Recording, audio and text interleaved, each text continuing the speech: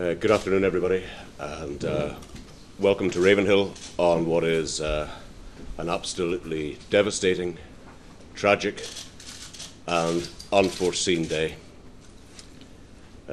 We are here to mark the great tragedy which unfolded yesterday evening, the death of our Ulster Rugby player and favourite, Nevin Spence, and also his father Noel and his brother Graham. For those of you who don't know, my name is Shane Logan and I'm the Chief Executive of Ulster Rugby, and beside me is David Humphreys, who is the Director of Professional Rugby. I'd like to say three things.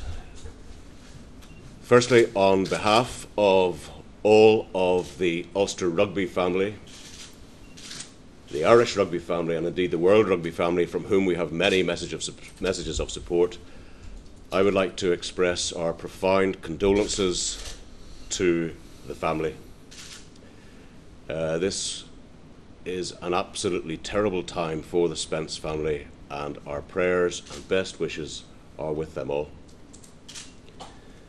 I would like to pay tribute, secondly, to an exceptional young man, a man who was killed in his prime, aged 22, with an immense future in front of him. And we know that because in his 22 years, he was a model individual and a model professional. A man of absolute integrity, complete determination, great humility, a fine team player, and an all-round exceptional individual. Thirdly, we in the rugby community are here to provide our help and support to, first of all, the family, to all of Nevin's fellow players, to our staff, to yourselves, the media, and to our many supporters. And we will endeavour to do that the best way we can, starting with this press event now. Thank you.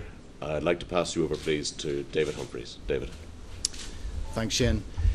Good afternoon, ladies and gentlemen. I'd just like to start off by, on behalf of the professional players and professional team management, echo Shane's sentiments as to how devastated we all are by the loss of Nevin, and our huge prayers, our sympathies are very much with the Spence family at this moment in time. In terms of Nevin, as a director of rugby, Nevin was a dream player to work with. He was one of those players who sat down to talk about what his future held, where he saw his future going. He had a very simple answer.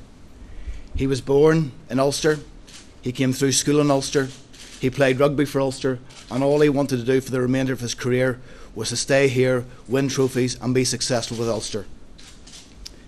In 2008 he came into our academy, and I took a very personal interest that coincided with my retirement, and I remember sitting down with Gary Longwell just after I started my job, and we were talking about our succession plan and where we were going to go as a squad. He said one of the players who will come through and play for Ireland is Nevin Spence.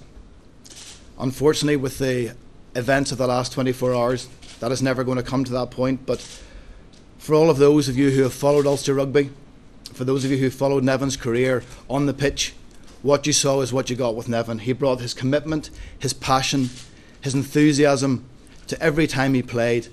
Not just when he played, but also when he turned up for training.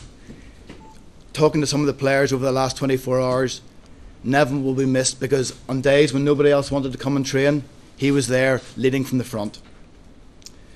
He played a central role on the pitch in our success over the course of those last 3 years, but probably more importantly in terms of what we were trying to develop in the culture in Ulster Rugby, Nevin was the epitome of what we were looking for.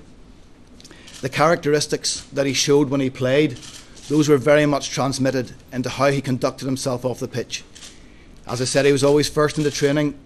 When we asked him to do commercial, corporate duties, things that players generally don't particularly enjoy, he was the first person to volunteer. It didn't matter whether he was playing for his club, for Ulster Ravens as he was last Friday evening, or whether the senior team out there, everybody knew that Nevin was going to come and perform to his very best.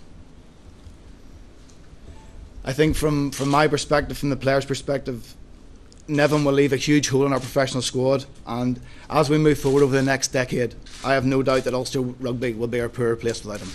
Thank you.